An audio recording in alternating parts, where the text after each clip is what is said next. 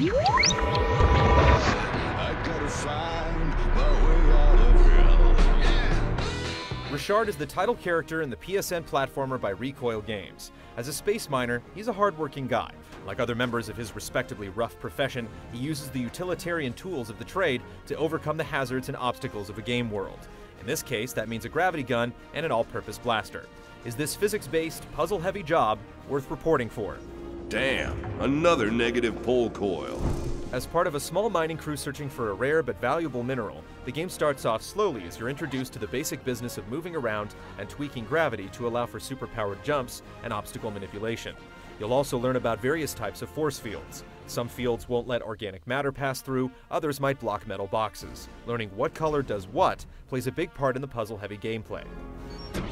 Things don't stay quiet for long though. Hostile forces soon enter the picture and force you to engage in combat. The crushing, shooting, or blowing up of enemies is necessary in order to progress through the game's fairly linear track. Rochard is as much an action game as a puzzle-heavy platformer. The switch-ups keep the game from getting boring, but in its attempt to do double duty, it forces on itself some compromises. Despite a number of smart and memorable moments, parts of the game feel like filler.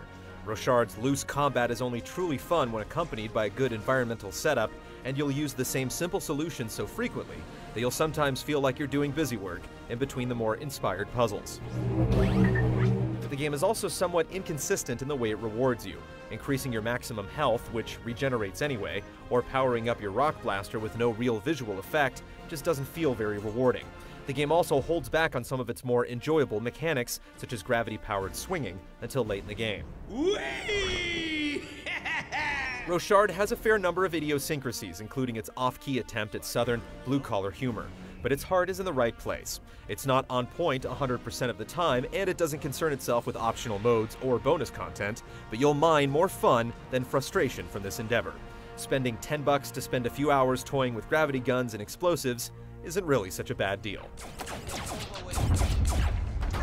Damn gravity.